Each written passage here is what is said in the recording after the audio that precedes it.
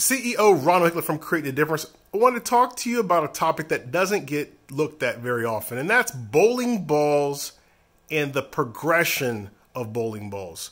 So what I want to do specifically is talk about some bowling balls that have a very interesting progression and something that you should consider when you're going to purchase a bowling ball. So we're gonna use this Ebonite as an example here. So as an example here, their current mid-price balls that they offer, the GB3 and the GB3 Pearl. When you look at the current offerings of all of their mid-price balls, you've got 4 offerings, and what's most notable here is the GB2 or the Game Breaker 2 bowling ball.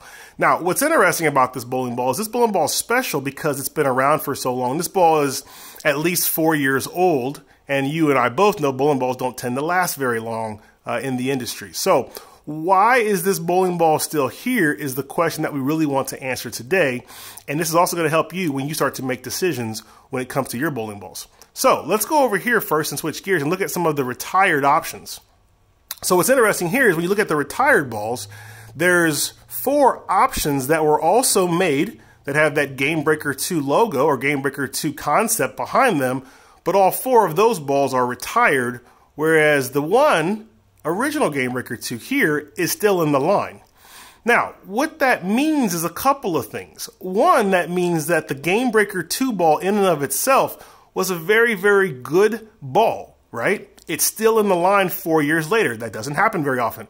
It also means that when manufacturers make bowling balls, a lot of times when they make bowling balls off of bowling balls, they may or may not be as good as the original. Now, I happen to just have a little bit of experience with these bowling balls, so we can go a little bit deeper than that and explain kind of the why. So one of the key concepts with the Game Breaker 2 bowling ball was this bowling ball was a direct copy off of a prior bowling ball called Game Breaker. This bowling ball actually had the same cover and the same core and was the same finish. So it really was a dead copy. So that's why this ball, which Game Breaker 1, the original Game Breaker, was a phenomenal ball and had a long-lasting staying power to it as well. That's why Game Breaker 2 can still remain in the line. But what's interesting is as soon as you get away from that exact same core and cover and finish and all the things that go into making this one great, and you try to recreate that another way, you end up with bowling balls that just aren't as good. The MVP2, which happens to be a solid ball or a hybrid ball. Let's see here. Let's double check. We don't have to think about it. We can actually, it's a hybrid ball. It actually is a hybrid ball. So we know the Game Breaker was a solid. So let's go look at the Phenom 2 here. So this ball here looks like it happens to be a solid, right? It's a solid ball. And these all have the same core, but they're tweaks, right? They're always tweaks. And then both of these balls obviously here are pearls.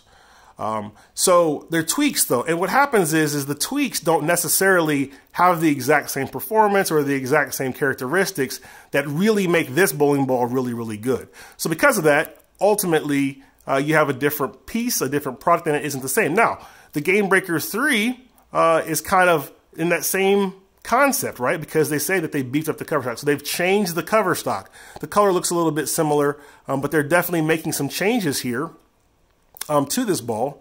And because of that, it's also not going to end up being the same as this ball. So one of the things that you guys should really consider when you're looking at buying bowling balls is that if there's a bowling ball that's been around for a very, very long time, like this bowling ball in particular, it's important to realize that just because they launch new ones or more doesn't mean it will be as good or better than the original. And a lot of times that isn't the case. A lot of times when they get a bowling ball that's really, really hot and it's popular, they just leave it in the line. And it doesn't just happen to this company, it happens to all the companies.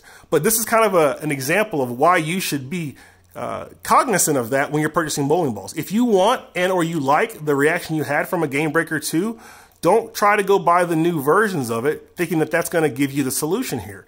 If that's really what you like and it's still available, just go back and get the one that was good to start with. That way you're going to be able to get the reaction, the consistency that you were looking for, and it's going to give you confidence when making that purchase.